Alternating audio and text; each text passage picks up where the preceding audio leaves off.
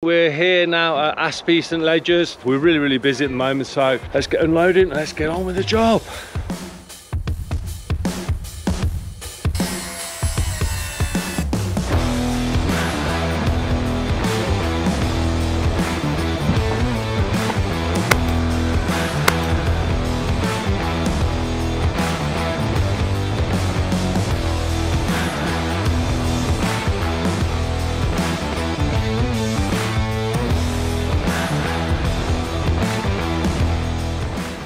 Hey, good morning guys. So today what we're doing, we're here now at Aspie St Ledgers. One of the YouTube guys who watches us reached out to us and said, look Tone, can you come along, give us a hand on this roof? So I said, yeah, absolutely fine. So I've come across, we're really busy at the moment, so we're trying to slot it in for him because obviously he wants to crack on with this build. What I've got Matt, who's with us as well. Morning Matt. And then what we've done is the brickies have got the wall plates bedded on over this side and this side, and then we've got some trusses that have been delivered here. We're going to be setting up the G-decking inside each of the builds because there's a huge hand-cut roof to put on over there, and obviously this is a truss roof, so we've got these trusses here to go up on there. So we'll start working on those today. Hopefully by tomorrow we'll get that all wrapped up. That will be all then done. So let's get unloading, let's get on with the job. Hey, good morning guys. So today what we're doing, the brickies have got the wall plates bedded on over this side and this side. This is a truss roof, so we've got these trusses here to go up on there. So we'll start working on those today. Hopefully by tomorrow we'll get that all wrapped up.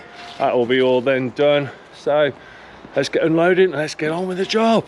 Hey guys, this is the truss drawing, so I'm going to zoom in on it a little bit like this so we can see what's going on. You can see it's bird's mouth here, bird's mouth here. We've actually got a measurement to the outside of plate to outside of plate here, which should look good. So I'm just going to double check that. So the overall measurement to outside is 3780, so the overall is 4680. What I can see at the moment is the 40-degree pitched roof. We've got some big old timbers in a vaulted ceiling. I then move across to the actual plan layout. You can see we've actually got some hangers across here and another hanger across here. There's another one on there and on there at a lower level as well. You can see the way the bracing is up and down like this, keep the roof nice and stable, and then some more bracing here and some more hangers here. You can also see all the trusses are set out at 600 centres. Bird's mouthed in, and then obviously a clip system I think has got to go in. Sweet, that's it then. So that's what we're going to do. We're now going to crack on, get some tools set up, and then get it all marked out so the straps don't get in the way. So guys, what we've done is Will has kindly bedded these plates on for us now. Me and Matt have set up all the G-decking inside. So what we're going to do now is we'll mark out the trusses on either side over here, and then obviously we can then start fitting the trusses on. 3775 again, we've been pinching our way a little bit, mate. That's it, 3770 then, mate, it's going to be, mate. Alright, we'll keep it as tight as that. We'll cut all of the trusses all to that, mate, alright. Next 600, which is there.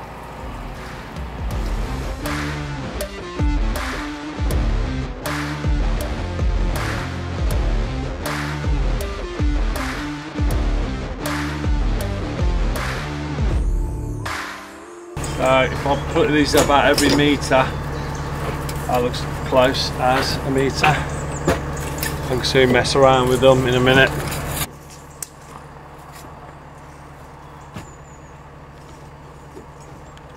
The reason I always mark out my trusses first is because then when I come to then put the straps on, I don't want my straps fouling then my trusses. So I'm just now checking where I'm locating these, and none of them are fouling here.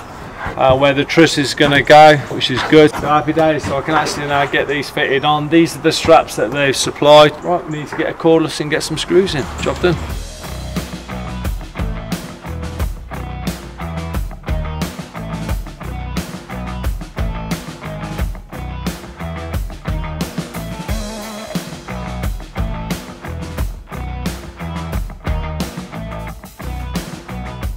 I've done guys is just for a bit of a quick speed instead of doing loads of calculations. I know from outside the plate to outside the plate is 3770. Take a measurement from here, measured down, take a measured from here. I've then done increments then of 2 meters, 2, 1, 2, 2, 2, 3, 2, 4, and then obviously 50 mils. and actually then doing the same down that, so I know that when I measure across this span distance here, I know it'll be absolutely spot on to where my bird's mouth. And I've just then checked it at 2450 here, 2450 over there, done the span, and then comes to then 3370, which is absolutely beautiful. So now I'm going to set the bird's mouth up to be 1/3 of the timber, which this is here. This is 224, so half of that is 74 mil, 74.6, but I'll just do it 75 mil. So all I'm going to do now is I've got my strike line here. I'm just going to put that on the pencil there, like that. And then that means that represents then, I've already now set this up to a pitch of 40 degrees because that's what the pitch of the roof is. I'm just going to move that along there. All I've got to do is just move that down a little bit until there, you see? And that's the great thing I love about Dan Square. It'll just mark this bird's mouth and this bird's mouth. That's it, it's done. So all I've got to do now is I'm going to cut this. I'm then going to place then each of the trusses on each one of this, and then I'm just going to mark it up. That's it, that's all I've got to do. I can take the overall measurement, you see, 40 degree with Dan Square, so that's that. So I'm going to check 24, which is there. So that's that one. Sorted. And then the plumb cut.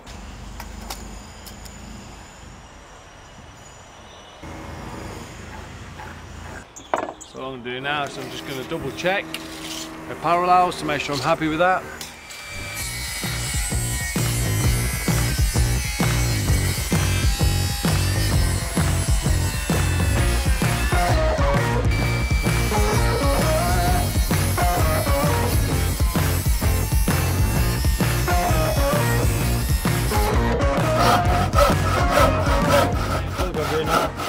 My third bird's mouth, and then I'm going to put the clips on here. Just going to double check the measurement, and then I'm happy days. So use this as my template then. Just going to make sure it fits up there beautifully. It should, hopefully, fingers crossed. And then I'm just going to cut them all, get them all done, and then we can then put them all in one by one. So that's the plan.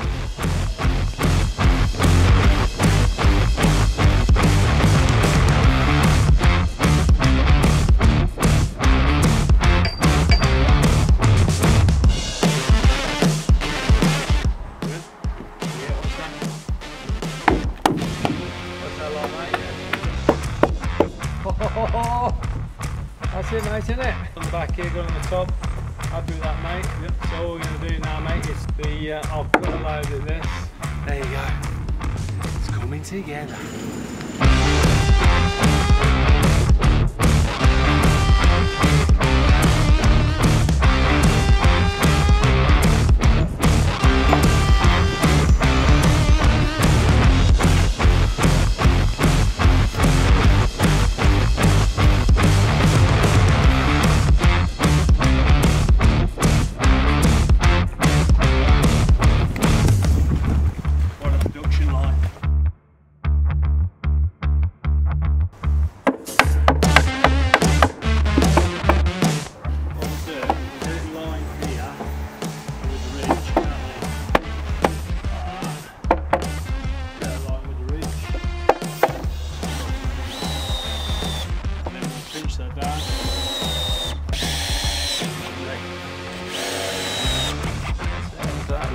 Beautiful.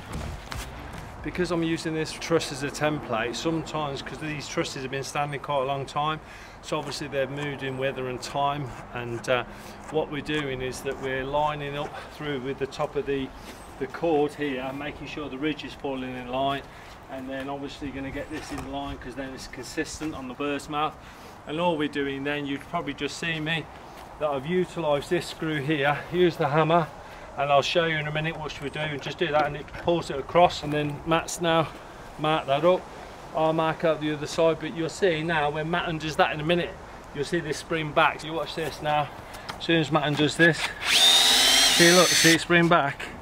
And the whole purpose is that what I do is we put a screw in here, put my hammer in there, just pull it like that, and I always pull it past only slightly past, like a mil or so, because then when Matt puts the screw in, it just naturally springs back, okay?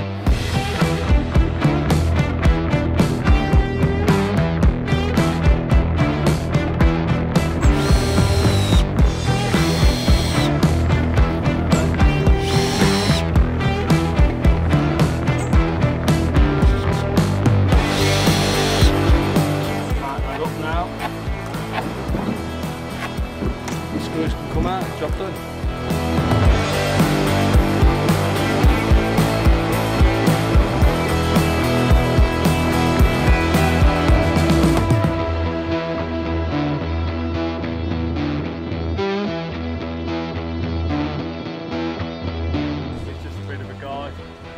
Good days anyway, Matt.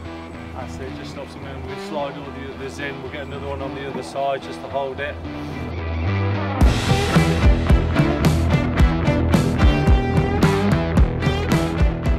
What we've done is this first truss, we've just locked it off really well, because what me and Matt want to do is we want to pull all the trusses in this way and then just lean them all in.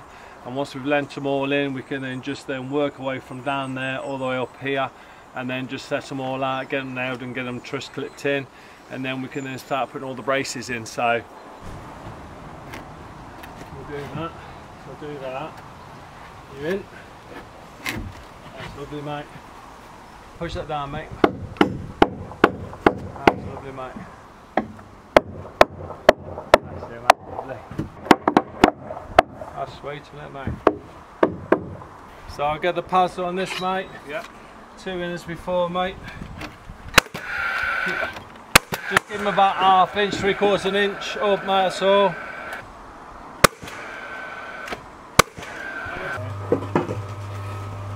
Spot on, mate. Absolutely spot on, mate. Beautiful.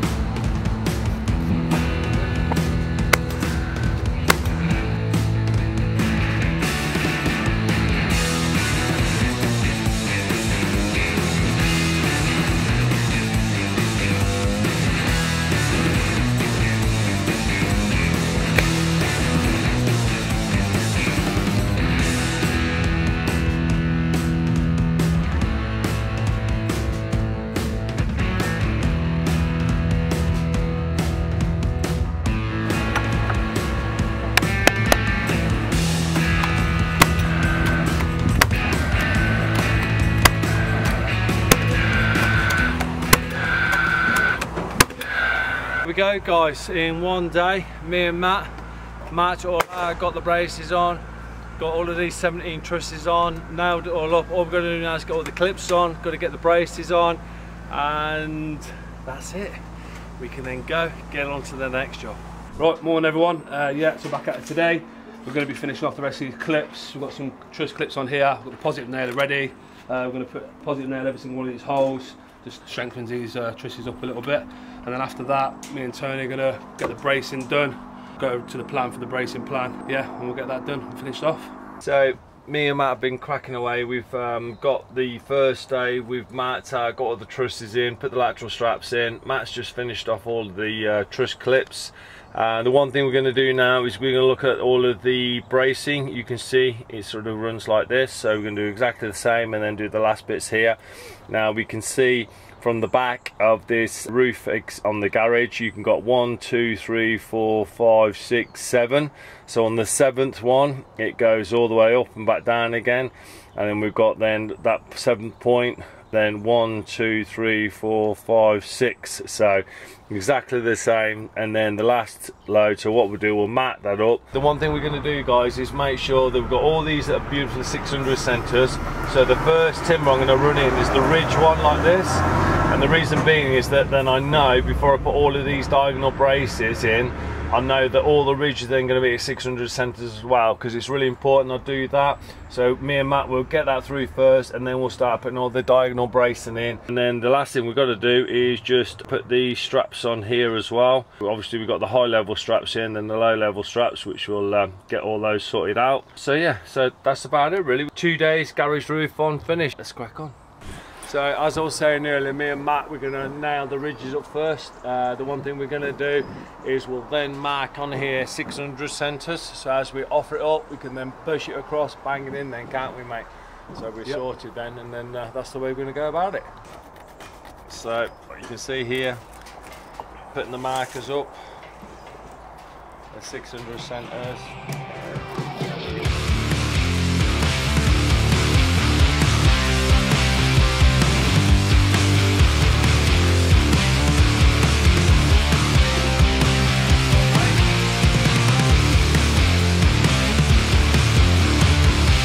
Now we know this is going to be pretty good with 600s like that, yeah?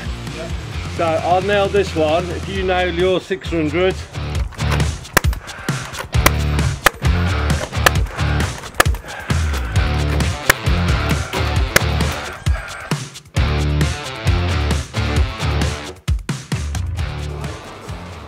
that work all good? Let you put that in. That's it, mate. That's it. How's that, buddy? Happy with that? Yeah. That looks good, man. Yep.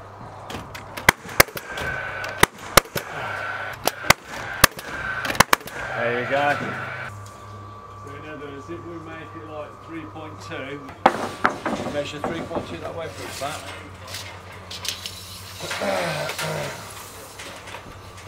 That's that, lovely, thanks, buddy. We like that? Yeah. So if I just mark this angle here now, I'll cut that now, mate. You just drag that out. Yeah, that's the one in the back. Yeah, that's it, Matt. Okay. Better a bit more. Lift it now, Matt. That's it. That's that love, mate, yeah? Pretty lovely. Good.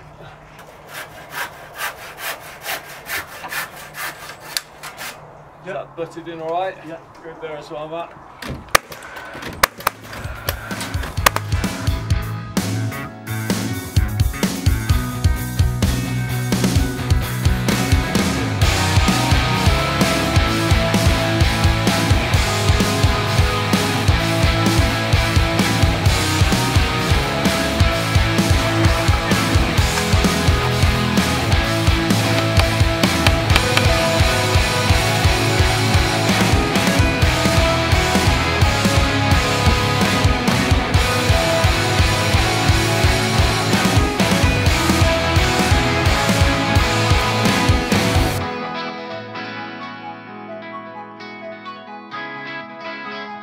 So there you go, guys, that's how to put a truss roof on a garage. It's the same principle on a house. So let's just break it down. The first thing we did was put all the wall plates on that were supplied. Then we put all of the lateral straps on. Then we marked out all of the relevant truss centres at 600 centres. We've then done the burst mouth on the actual rafters themselves and then fitted them all the way along. We've then nailed them all up. Then we've got the truss clips on. And the last thing that we then did is then brace it all up with the actual bracing to give it rigidity. The first brace that we put on was the ridge brace to make sure we match it all up as to the 600 centres, and then obviously then all the cross bracing. But you can see, look how solid is that. That's just not going anywhere, is it, guys? And then all we're going to do now is pack up and go home.